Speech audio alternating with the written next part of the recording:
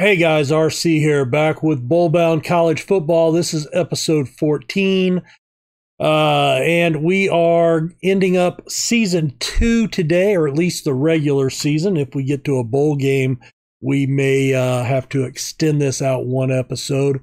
But we are 3-5 on the season, 2-2 in the conference. So 2 games behind Louisiana Monroe in the loss column. We are needing 3 wins in our 4 games left to become bowl eligible. Doesn't mean we'll get one, because you got to remember we are low prestige in one of the lower prestige conferences. So only the conference champion is guaranteed a bowl game. But if we get to 6, at least we're in the running. So we'll give it a try. So today we are back at home against Florida Atlantic, who's 2-7 on the season. There is your matchup. We are actually picked as the favorites in this one, based on offense. Special teams is kind of a split.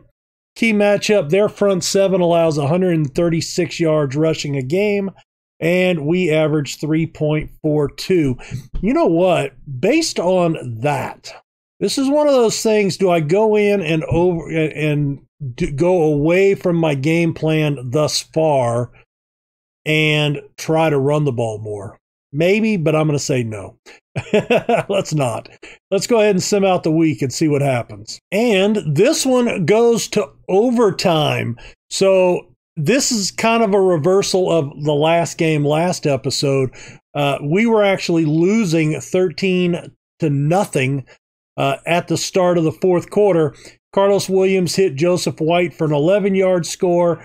James Randall hit a 24-yard field goal to make it 13-10. And then with 30 seconds left in the game, he hit a 22-yard field goal to make it a 13-13 tie. And then you go to overtime in American football, and we won with a 10-yard Williams to White pass as they hook up for the second time in the game, and we win this one 20-13.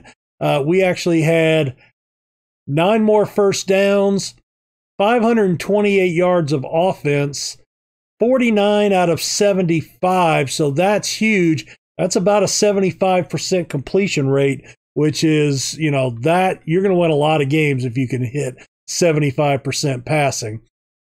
4 of 6 in the red zone. So, only 2 of 6 on field goals. So maybe I need to scale those field goals back even a little bit more. Williams, 415 yards, 2 touchdowns. Miller, 9 carries for 84 yards. That's a 9.33 average. So that's right there. Double what we are looking for a good running attack. Carpenter in double digits for catches in this one. And Joseph White, player of the game, 8 catches, 57 yards, 2 touchdowns. And that's a big win for us to make us 3-2 in the conference. But more importantly, 1 more win towards being bowl eligible. Now we only need 2 out of 3, not 3 out of 4. And next up is Florida International, and we are favored in this one as well. So we're favored by 4 in this one. And this is pretty much a must-win game. Unfortunately, Florida International did not get the memo, and this kind of reminds me of a couple of games back. Pretty evenly matched. They had us by 90 yards in total offense. We were right at that 50% threshold. They were over 50%, not dramatically, but enough. We had 3 interceptions. That's critical. We both had fumbles, and we both lost 2 fumbles, but that's 5 turnovers for us to only 2. Kind of the rule of thumb, real life, is more than 3 turnovers, you don't win a game. That's and it's not a guarantee, but that's kind of the rule of thumb. In American football, the NFL as well as college. And we did not have a single field goal attempt. But check this out. So we actually took a 7-0 lead. They got a pair of field goals to make it 7-6. A touchdown made it 12-7 Florida International in the third. And then they got 3 touchdowns in the fourth quarter. Now, one of them was a fumble return by Richard Warren, 34 yards, just to break it open. But they were already winning 26-14 at that point. Williams, 332 yards, 2 touchdowns, 3 interceptions. He's just, that's what we're going to get out of him. He'll have 50% games. Some days he'll be a little better, some days a little worse. Miller, 9.4 again. So that is an indicator to me that maybe against similar competition levels that we need to go with a little bit more running. I'm going to go ahead and go through this week because we're not playing. So yeah, that's something I have to think about. And this is kind of changing your tactics in Football Manager. What's the other team weak against? Is that, are you strong enough to possibly get something done? One of the other things that I do take a look at, and this is an example. So I've mentioned multiple times that the third person is always going to be your highest rated, and we'll just confirm that. So he's 1597, 1596, 1492. Relatively close, but Evans, the last one, is the highest ranked. Now, the other thing you have to look at is notice where they're from. This guy's in the receiver, Harris, is in the West region, so much farther away to go recruiting. He's going to be one of those $4,000 recruits instead of a $2,000 recruit.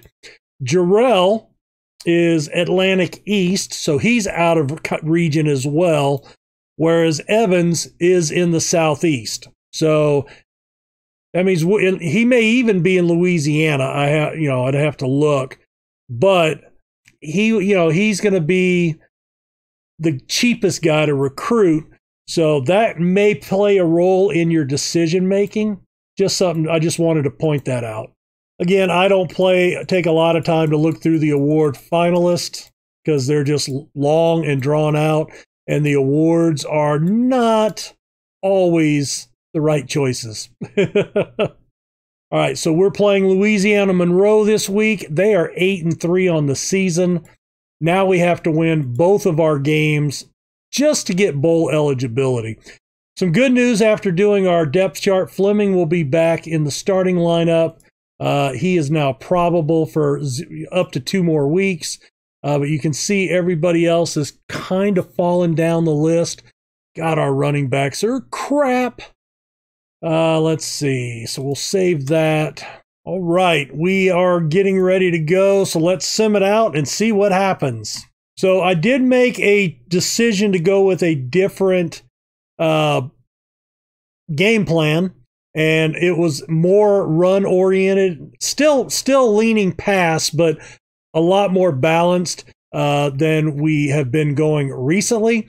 So let's take a look. 14-13 on first downs. You can see total yardage way down. It's typically easier to pass for high yardage than to run, but you can see we had 37 carries. We were averaging about 15 to 17 carries a game, so about 20 more, and we got 88 yards. So running the ball does a couple of things. One, it wears down the opposing line. I don't know how much of that's coded into the game, but in real life, it's not uncommon that run-oriented teams don't run the ball for a whole lot in the first and second quarter.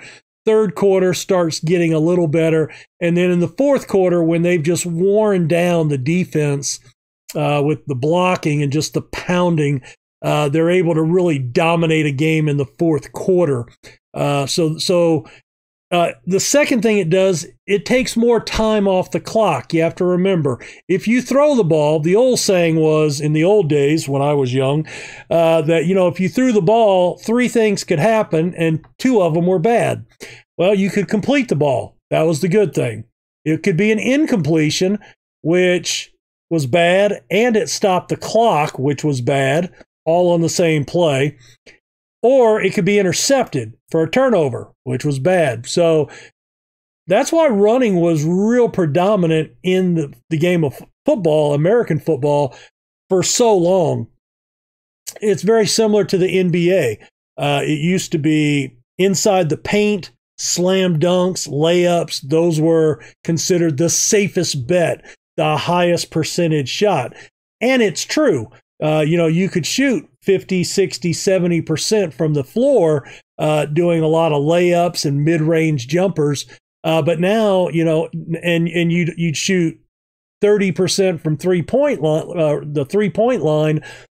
But then they've kind of looked at it with analytics and go, yeah, but if we're getting one extra point on one of every 3 possessions, we actually come out ahead, So I don't know. It's just the new generation. And so now football has become more of a pass-oriented spread type attack. And but if you have a bad team, this is something you could look at, running the ball. So you can see we actually had the ball for over 30 minutes. If you go back and look at some of the other box scores, we were around 23, 24 minutes. So we're taking 6 minutes of possession away from the other team that they don't have a chance to score, which is good. And our yardage is down, but now we're in line with what these other teams are getting. 22 out of 37, well over the 50% mark. Only 1 interception, 1 fumble, so very evenly matched here. We had a couple of field goals, then a 6-yard run.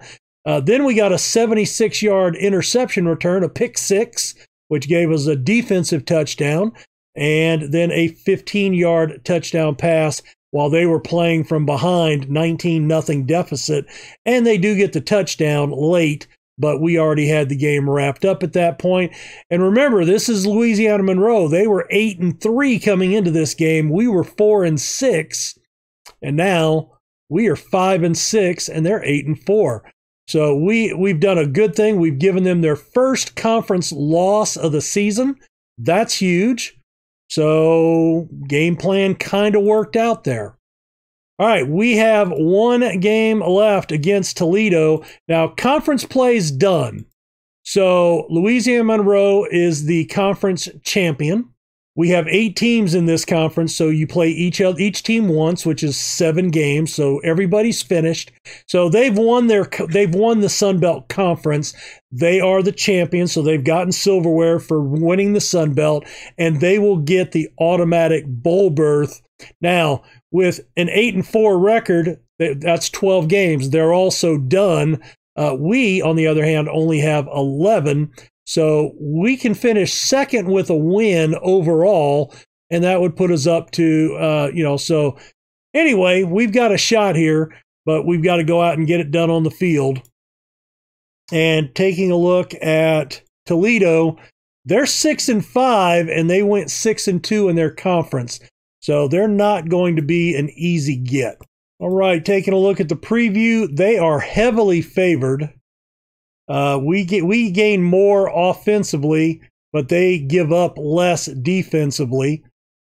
And our wide receiver, Joseph White, against their secondary, they're only giving up 207 yards a game, which is pretty good. Remember, you get more yards passing than you do rushing typically. So that would be another indicator that we want to go back to the more run-oriented, which we're going to stay with. So let's find out what happens. Unfortunately, for us, it wasn't even close. We got shut out 26-0, only 12 first downs. They had almost 400 yards. We only had 2 yards a carry and 28 minutes of time of possession. No fumbles, only 1 interception, but 14 out of 41 for Williams, not a way to end the season, well below what he was doing.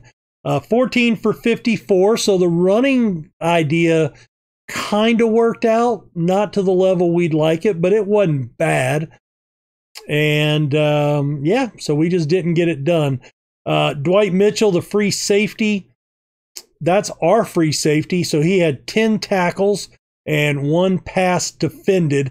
So a defended pass, that's kind of a weird statistic. So you have interceptions where your defensive player catches the ball in the air when the other team is attempting a pass play. That's an interception.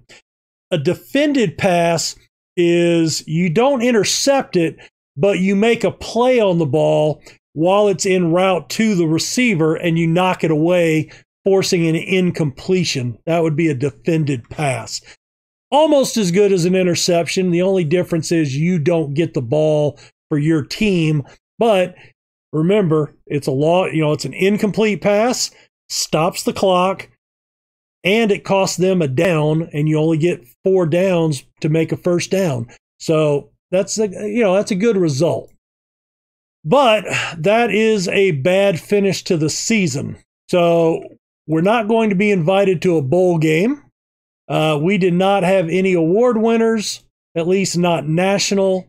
So what we're going to do is I will come back for next episode. We will do end of season wrap up, look at the award winners, and then take a look at our recruiting class. So much like we do in Football Manager, we'll do the season review first. I'll pause the recording. I will do all the recruiting off camera for the entire off season, and then we'll take a look at what players I get. And that'll allow us to get through it a little shorter period of time and only 1 episode instead of drawing recruiting out to 2 or 3 episodes like we have in the first 2 seasons. Well, guys, hit that like button for me. Subscribe for daily content here on the channel. Let me know in the comments below what you think. Also, we can come down here into history.